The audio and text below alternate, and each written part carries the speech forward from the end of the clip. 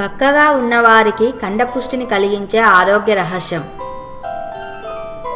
చాలామంది ఎన్నిసార్లు ఎంత తిన్నా సరే చాలా బక్కగా చీపురు పుల్లలాగా సన్నగా ఉంటారు.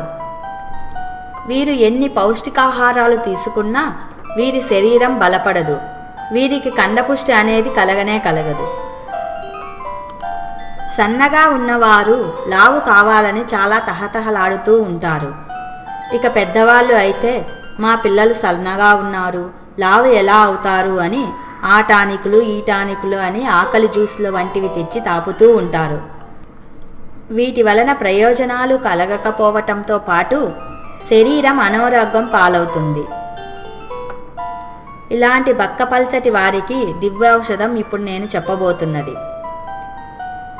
ముందుగా బాదం పప్పు 5 గింజలు తీసుకుని మజ్జిగ 1/2 గ్లాసు, పండిన అరటిపండు గుజ్జు 1 చెంచా స్పూను, తేనె 1 చెంచా స్పూను తీసుకోవాలి.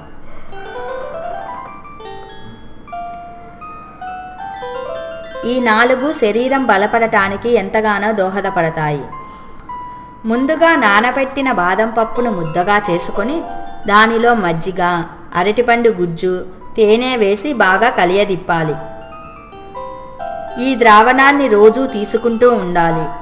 ఇలా 1 నెల పాటు చేయటం వలన ఒళ్ళు చేస్తారు. బక్కటి శరీరం లావుగా తయారవుతుంది. బక్కపల్చటి వారికి కండపుష్టి ఆటోమేటిక్గా వస్తుంది. చూశారుగా, ఈ మిశ్రమాన్ని 1 నెల పాటు క్రమం తప్పకుండా తీసుకుంటే బక్కగా ఉన్నవారు లావవుతారు. మీకు ఈ వీడియో నచ్చినట్లయితే సబ్స్క్రైబ్ చేయటం మర్చిపోకండి. వాట్సాప్ ద్వారా, ఫేస్బుక్ ద్వారా మీ ఫ్రెండ్స్కి షేర్ చేయండి.